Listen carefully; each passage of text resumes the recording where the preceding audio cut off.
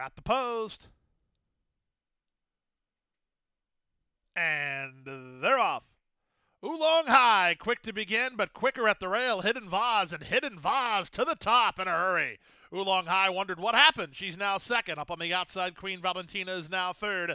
At the rail goes All Bright. Back behind the speed is Miss Uproar, then Spectacular Force. But look at this leader. Hidden Vaz is open to 6-length lead now.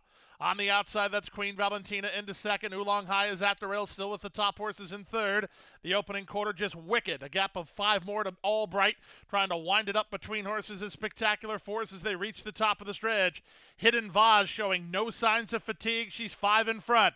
Maline getting after Queen Valentina to try to go get her. These two well clear of Oolong High, who was beaten for speed today. Amet killed her tactical spot. They come past the 8th pole. Hidden Vaz is an absolute tour de force winner of race number 2. It's Hidden Vaz and jockey Edwin Gonzalez dominant from the start. They won by 6 and never saw anybody else. Queen Valentina was second. Spectacular